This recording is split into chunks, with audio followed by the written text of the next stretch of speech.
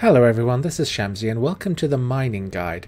This video will cover how I mine millions of liters of Tier 1 ore and in the process good amounts of Tier 2 and Tier 3 ore here on Alioth, and will not be focusing on the minutiae and the practical details of how to actually mine, because I feel that's been covered at great length already, and I'll be linking to a couple of excellent guides that teach you the basics of mining. And also, if you find this video useful or helpful, please do consider liking it or also subscribing to this channel. It really does help a lot.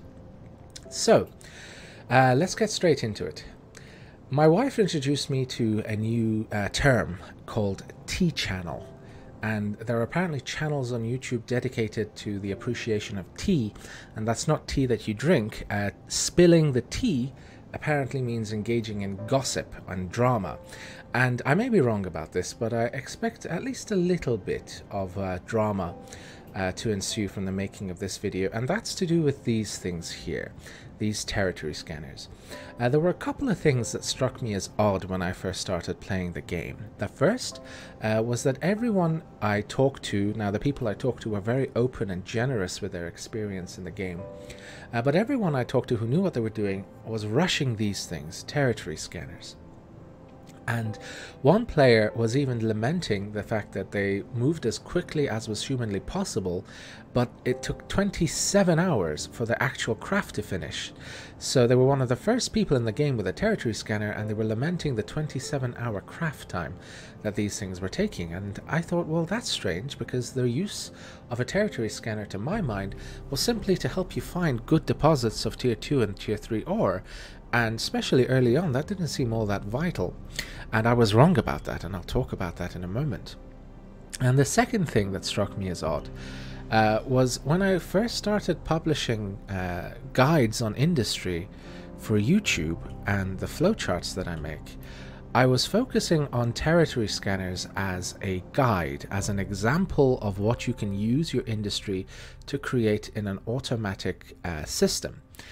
And I got a few very interesting comments there, people basically suggesting that it was harmful to my financial health in the game, and by extension also theirs, if I popularized knowledge of how to make these things in the wider community. And that struck me as odd for a multitude of reasons, but one of them was everyone I knew was making these anyway, so that's why I used them as an example. I, however, didn't realize that supernodes are everywhere you look, basically, here on Alioth, or at least they were when I was looking. And so the reason people were suggesting that I shouldn't popularize how to make these territory scanners is because it would mean more people would be able to use them to compete for finding supernodes. Now, every ore that we mine in the game, anywhere in the solar system, is permanently gone. And on Alioth, as you can see, there are only a certain number of tiles available. And there are a lot of players in this game.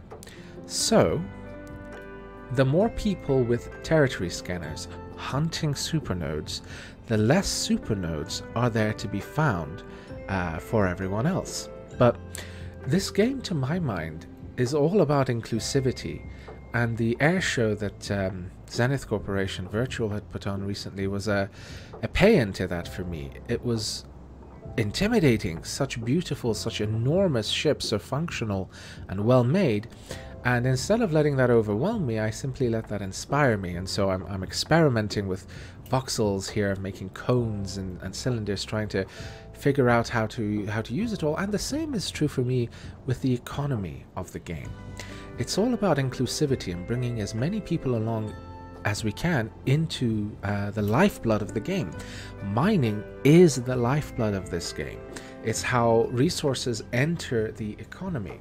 And to my mind, the more people who can buy into the economy of the game, to engage with and take part in the economy, to have wealth, the better, because that means there's more ore available to buy for people who are buying it, and there are more people who are able to afford to have ships to go up into space and PvP with and have blown up and to have fun with. It's better for the health of the game when more people are able to have a stake in it and the economy in it. And so trying to not share knowledge of how territory scanners are actively used, to my mind, is wrong. We are in a unique period of time in the game where atmospheric PvP isn't in the game yet. So even if I go to Ion, and on different planets there are, you know, more super nodes and more higher tier ore nodes around than say on Alioth, and so even if I'm in Ion, I can safely scan away to my heart's content and no one can shoot me. So this is a very unique time in the health of the game to be able to, in the life of the game, to be able to generate wealth safely. And the more people that can do that, yes, the more competition there is for supernodes here on Alioth, for instance, but also the better the long-term health and life of the game. So bear in mind, you know, passive mining is coming. If I have these 2 tiles claimed, I can set down a robot that will slowly draw the 500,000 liters of all tier 1 out of the ground for me over time. There's asteroid mining coming. The way the game is right now isn't the way it's going to be forever. Yes, there will be a scarcity of resources at some point, but for now, even a few days ago, one of my Twitch subscribers found a supernode, a 2 million liter tier 1 supernode, 30 kilometers from one of the main districts here on Alioth. Another Twitch subscriber found a 3.5 million liter chromite node on another planet, and you know, that's 180-ish, 200 million quanta of ore right there if it can be transported back to Alioth safely. So the scarcity of mining resources isn't going to be here forever, and while we all have the opportunity to mine safely, I think it's best to give as many people as possible a chance to be a part of that and to engage with that. So to do that, I'm going to talk through how, for the first part of this video, how I mine my millions of ore. Now, I remember what it was like to go out and mine, you know, 30 kiloliters of each tier 1 type and bring it back. And I get comments on my industry guide videos telling me, Shamsi, how on earth do you keep your industry fed? How do you get enough ore out the ground to keep your processes running? And the answer is I mine supernodes. And so as you can see, I keep a few 100,000, over 500,000 at any one time of each tier 1 ore, and I mine them by the millions. I sell a bunch, I keep a bunch, I use a bunch. And here is how I do it. The first step is to get 3 territory scanners. The difficult part here used to be in finding them to buy. And that's why people who were making them early were selling them at such extraordinarily high prices. But at this point in the life cycle of the game, there are still supernodes to be found, and I'll talk about that in a minute, but a territory scanner is now incredibly cheap. So these are on Ion. Okay, District 1 Marketplace, there's one for 1,750,000. Marketplace 13, there's one for 1.9 million. You can get one for roughly 2 million quanta. And that isn't a lot of money in the end, because if you mine tier 1 ore, just iron, coal, even silicon and quartz and bauxite, they sell on the main districts where large organizations are based in, so buying them in bulk. Let's go for hematite as an example. If I sort by price, these prices are in very small quantities in strange places. So there's 2,000 on Marketplace 16 for 1450. But if I go down here to the first large-ish quantity, yeah. So on Marketplace 18, there's only 759. Let's go down a little more. So, yeah, 24. At this point in time, people who like to buy ore in bulk like to buy it in bulk. They don't generally like to, at least I don't generally like to go down and buy 4,800 here, buy 220 there. They want to buy like 100,000 at a time. So if you've taken 100,000 liters of ore to, well, let's say District 7 on Alioth, with the market the way I'm looking at it right now, I would put it up for 22 or 23 quanta per unit, and it will sell. And for every I think about 90,000 hematite that I put up, that's another territory scanner. So I would mine normally and have a small hauling shuttle like this to take the ore to market. And I would buy enough, sell enough to be able to buy my territory scanners. Now, when you have the territory scanner, now this is the important bit, you need to manage expectations. I'll use my own locality as an example because I've already scanned everything and taken what I wanted from it. But for instance, when I was scanning down here, I would go along in a row, then down and along in a row and down, and you know, for over 2 days, I scanned most of this area and didn't find any supernodes. There was one small one, I think there-ish. But when I was scanning up here, I found a whole bunch. In one day, I found 5 supernodes here and 3 supernodes here in these mountains. Now, these are becoming more and more populated. This is a large organization, I think, taking land here. But in my local area, I found a whole bunch of supernodes. Now, all you need to do is to go somewhere where it's slightly less populated and start scanning. Now, you might get unlucky, or it might be that myself and my Twitch subscribers and viewers who I talk to on stream about this stuff have all gotten incredibly lucky, but it's not a sample size of just one. I know of multiple people who, as solo players, are able to go out and mine millions of liters of ore, because before they go out mining, they bring their scanners out and start scanning the area and looking for supernodes. So, what do I mean by a supernode? Let's get a graphic up. Right, so, as you can see, each node, as far as I can tell anywhere in the solar system, has about, I'd say about 350,000 to about 550,000 liters of tier 1 ore. But if you find anything above, say, 1 million liters of ore of any one type, that tells you that at least one node in that tile has a few 100,000 kiloliters of that ore type in it. And generally, if it's over about 1.5 million liters, so 1,500 kiloliters, I think that's a good enough tile for me to either start mining in or to claim. So, how does all this work? There are multiple ways of doing this. You can make a blueprint of a dynamic construct that you can pop down with 3 scanners on each corner. You can put scanners in the cargo hold of your ship, and then when you've parked where you want to park, go into build mode and then plonk them in the correct corners. Or you could build a ship like this, except I'm sure you'll do a much better job of it than this uneven asymmetrical thing that I've just thrown together quickly. But what this has is 3 territory scanners in the extreme corners of a small dynamic core. And what I'm able to do with that is quite simple, really. I go to a tile that I want to scan, and by that I mean the intersection of 3 tiles that I want to scan. So let's say I want to sit in that corner there in front of me. If you look at my minimap, you'll see there's 3 tiles intersecting there.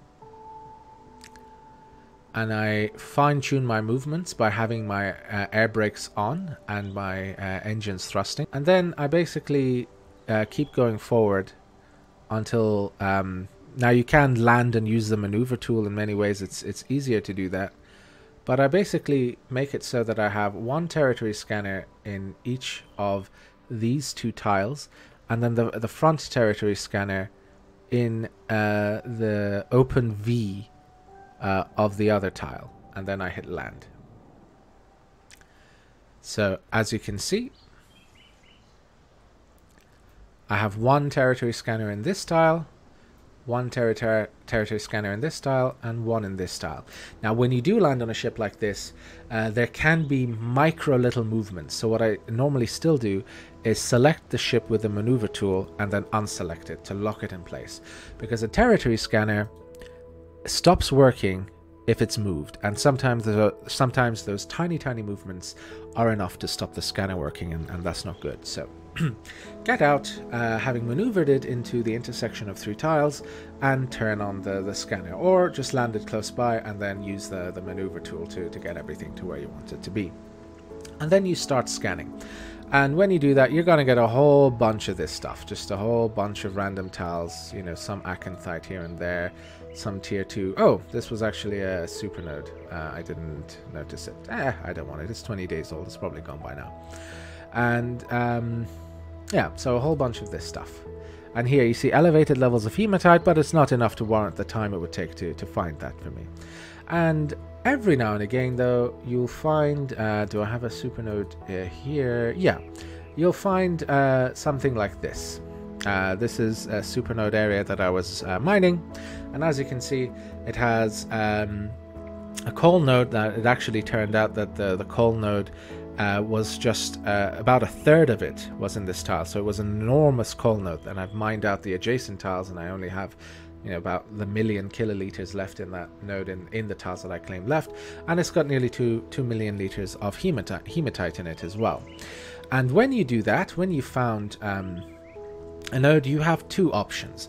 The first is to, do I have one here? Oh, it's the wrong container. The first option is to pop down a territory claim unit, so you claim the tile, but that does get really expensive the more tiles you claim. And your second option is to mine it there and then. When you do that, do bear in mind, if someone sees you mining with, you know, a bunch of containers, they can guess that it's a supernode that you're mining. And I have heard of people plonking down claim units on top of other people while they're mining. So, you know, do be careful. But you have the option of claiming the tile and then mining it at leisure, at whatever rate you feel like mining it at. And you also have the option of mining it quickly there and then. Now, the other thing to bear in mind is you might say go through 3 or so quartz supernodes before you find your first coal supernode. And to that I say, when you found your first supernode, your hands are kind of untied when it comes to the commerce of the game.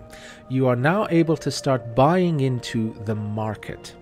And so what you can do is say, if you have, you know, 4 million liters of quartz, but you want, you know, 500,000 liters of everything, you can start putting your quartz up on the market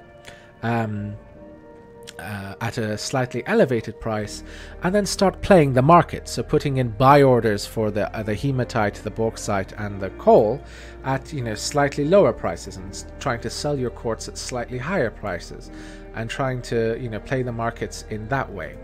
And so again, it doesn't really matter too much what the supernode it is that you find, because you can sell and buy. And then also it doesn't really matter too much if you can't find good amounts of tier 2 and tier 3, because you're finding millions of liters of tier 1, and then you can sell those and then use that money to buy whatever it is that you're missing. So it really does help you to buy into the health of the game. But let's say that you found a tile with a supernode on it and you want to build on it. Now again, I do hasten to add here that I think I've gotten pretty lucky, but also a few of my Twitch viewers who are solo players playing on one account, who go out and scan and then mine, they've also been finding supernodes quite often. I have also had a couple of viewers who say don't have 3 supernodes, say 3 territory scanners yet, who've scanned say 20 tiles and haven't found anything yet. If I go out scanning, a good day for me is scanning anywhere up to say about 64 tiles, so it's a lot of time spent. But when I factor in the time spent finding the supernode, the time spent finding the actual supernode inside the tile, and then the time spent mining out the supernode, I still get a lot more ore per hour when I go for supernodes rather than when I go for regular mining. Though regular mining is still a completely viable and a good way of getting, say, more modest amounts of ore. But let's say you found a supernode and you want to mine it. The first thing you would do is, if you don't want to claim the unit, you would just do this straight away and start mining. Or if you want to put down a territory claim unit on it and then come back, when you're ready to mine, the first thing you do is put down a small dynamic construct. Let's call it, you know, coal hoard or whatever. And then get 10 container larges, and then put down a container hub and link all 10 to the container hub. Right. Now when that's done, I have some talents affecting this. If I go to my inventory management, I have container proficiency to level 4. That doesn't take long to train at all. What that means, with 10 large containers, I can mine up to 1,792,000 liters of ore at a time. And then you declare this as your linked container. And the other talent, although I'm jumping ahead here, that's important here, is primary link augmentation for your container. It's important to have 4 points here to get an extra 1,000 meters of range on your linked container. And also advanced augmentation. I have this to level 4, though this takes a bit longer, which increases max range by 10%. And when you have that kind of investment in talents, you can go up to 1.75 kilometers away from your container that you link to and still be able to mine straight into it. So you put one of these down and then you start looking for the ore. When you're looking for the ore, it's important to bear in mind that a supernode is generally very large. So it often spans more than one tile, has, you know, nooks and crannies here and there. So the first thing you do when you find a tile with a supernode in it, so I would scan all the adjacent tiles, and if I see say 2 million liters here, 1 million liter here, and 700,000 liters there of, say, hematite, I know that the supernode spans these three, or at least one of the supernodes in here spans these 3 tiles, so I can limit my search to here. But if you don't have that advantage, you would just dig down from the middle and start searching as per normal. My average, because as I said, a supernode is huge. If it's only contained to this tile, it can, you know, be roughly, you know, this sort of shape here, over, say, a quarter of the tile. So the average for me for finding a supernode organically in a tile without any kind of indication of where it could be from the adjacent tiles is about 150, about 120-ish, 150-ish thousand liters. So remember, the tile normally has, say, 500,000 liters of the tier 1 in it anyway, and then so the supernode, say, in this tile is probably about 2.3 million liters of quartz, and in this tile about 1.4 million liters of hematite. So subtract the 500,000 away from the figure here, and so you know, it is a huge part of the tile, so you are very likely to find it. It can sometimes take a few hours to find the node inside the tile, but be patient and you'll get there. So you've scanned the tile, you found a supernode, you've scanned the tiles around it, you haven't found any elevated levels in the adjacent tiles, you dig your shafts down, you start mining out that one resource, looking for the supernode, and then when you see something along the lines of this, so this flat sheer surface, as you see, now sometimes ores do spread around in tendrils here and there, but this flat surface here is a good indicator that you found one of the outside limbs of the supernode, and so you just follow it in, or you get lucky and you come upon the central core of the supernode. And to give you some indication of size, I'm going to cut to another clip here. So this is that coal node I was talking about earlier. I mined 500,000 liters out of this massive cavern that you're seeing here, and I mined about 250 kiloliters out from the adjacent tile, and that's still roughly 1 million liters left in the tile that I have claimed, that I'll get to at some point. So I have 1 million reserve in my claim territory, and I mined out the others. This is the sort of scale you're looking at. On a good day, if I'm in a good flow, if I'm mining efficiently, I can get up to I've been up to 500,000 liters of ore mined per hour while mining a superload. Or, you know, the lowest end for me is around 300,000 liters of ore per hour. So when you go through the time spent scanning, and with 3 scanners, if you get lucky, it won't take that long, though it's important to manage your expectations. You could get unlucky and start scanning territory someone else has already scanned, or scanning territory with a few supernodes in it. But eventually you will find one, even here on Alioth, at the time of recording of this video at least. As I said, I am finding them. My subscribers on Twitch that I speak to are finding them. Random people that come into to our Twitch chat are finding them. People in my guild, DRGN, seem to take great delight in sharing the details of their supernode discoveries. And remember, you're not limited to Alioth, especially if you want to start putting down claim units and having reserves. I have a coal supernode on Thades that I'm not touching. If you have warp drives, you can go off to other planets, or if you want to take risks, you can take something like this, a heavy hauler with enough carry capacity to be able to bring back. Oh, I need to replace the containers here since I leveled up my container ability. But this is 10 containers, so with when I reapply, when I replace the containers, it can take the same amount as those 10 containers that we put down there. And even hematite, this can probably lift. Let's have a look at my oh, this isn't my pilot character, but suppose you're on a character like mine without any piloting skills. This ship with 0 piloting skills can lift about, I would say, about 2.5 kilotons of weight. So you know, if you can haul from one planet to another massive amounts of tier 1 ore, then you can start scanning and mining in interplanetary mining ops for yourself. That's it. If you want to ask me, Shamsi, how do you keep your industry fed? The answer is, I only mine supernodes now. I don't spend my time mining normally tier 1 ore. And so last time I put quartz in here was 2 weeks ago, and I put about 800,000. So I have about 6 weeks of quartz in here, 2 of which are already gone. So, and I have 2 quartz supernodes already tagged. So in 4 more weeks, I need to put another 750 or 800,000 in here.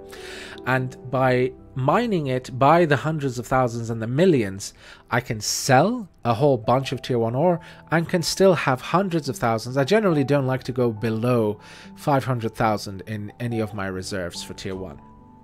And then in the process, you can also find, you know, acanthite. How much do I have here? 25, not much. I'm pretty much out. Yeah, 17 kiloliters here, and I'm out of malachite. I need to go and mine. So in the process of scanning for supernodes, you find tier 2 and tier 3 ores. Now, I came at this backwards. In my process of mining for tier 2 and tier 3, I started finding my first supernodes and then changing the way I mined. So my recommendation to new players is to do whatever you can, sell tier 1 ore that you mine out the ground, even on Sanctuary Moon, wherever you are. Start selling masses of tier 1 ores here in District 7 or District 5 or whatever of Alioth, and then buy territory scanners. Buy 3 of them. Then make yourself just a basic ship. Let's see, do we have any basic? Yeah, this is just a very small basic mining ship here. Very cheap, maybe another 2 million or so. If you take off the warp drive, certainly less than 2 million in components here. And then sit your ship in the intersection of 3 tiles and scan like there, and scan all 3 of them, and then start scanning dozens of tiles a day. So your mining operation is starting with scanning, and when you found a supernode, hopefully, now again, it might not happen for you. I certainly hope that it does, but as I said, the more people doing this, the more scarce supernodes are going to be. But you know, if you have a supernode, start mining it, sell, keep some, sell the rest, and buy whatever else you need in large quantities. And finally, I would say, when you are mining only to feed industry, so when you're not mining to sell, calculate your daily drain of your sustained production, and you know, mine enough when you have energy here and there to keep it a few days ahead. So for instance, the only thing I'm constantly producing are my warp cells. So let's bring that up quickly. So I know that I'm making 232 warp cells in a 24-hour period, which tells me without any talent, so I use about 18% less silicon than this, and basically 18% less across the board here. This tells me my daily drain of ore that I need to feed in. So I just basically put in a month worth and then don't think about it again for another month. And that for me is useful. So, you know, figure out how much you need per day by calculating the costs of your sustained production. Figure out what the best way for you is, whether you like to track, you know, 4 ores at a time. I generally only like to track 2 at a time. It gives me less of a headache that way. And until, you know, passive mining is in and better ways of mining are around, try and experiment and make the best of it that you can. I'm going to put down in the description below something a Twitch viewer of mine, Skippy O'Connett, linked that he found on Reddit, I believe, a Lua script that gives you a 3D graphic of where you've been mining. So if you're trying to mine in an organized manner with lattices, you get a live view of the tunnels you've dug. There are also, bearing in mind the distribution of ore in the game, other planets, even within the safe zone. I know that, say, Madis has almost everywhere you look masses of natron and a whole bunch of pyrite, I believe. And also Thades has a good amount of chromite, pretty much most places you look. And so, you know, do experiment with other planets. And the ore distributions there are different and better, especially out here, outside of the safe zone. If you can warp to Simeon or Ion or you know, Locubus was a center of PvP for ages because someone had blockaded the planet. Or, you know, you go out to Sinan here, you find that, you know, there are less people competing for those supernodes, and so there are more to be found. If you have difficulty finding them on Alioth, if you have a warp drive and a space radar, it's perfectly safe to slow boat it to those planets and then warp away if a PvP appears on your radar. So I'll talk about that though when we do the build guide for this ship here. The well, because it's Halloween, we did a jack-o'-lantern, but this is a extra small core medium hauler, able to lift with my piloting talents about 1.5 kilotons. And so an ideal ship for PvP, except it's missing a space radar, which is very embarrassing of me, and I don't have any ready. So I hope this video has been useful to you. If it has, please do consider liking it or subscribing here on YouTube, or even following me on Twitch. If you have any questions or anything like that, feel free to hop over to my Discord. It's linked below. Until the next time, thank you for watching, and bye for now.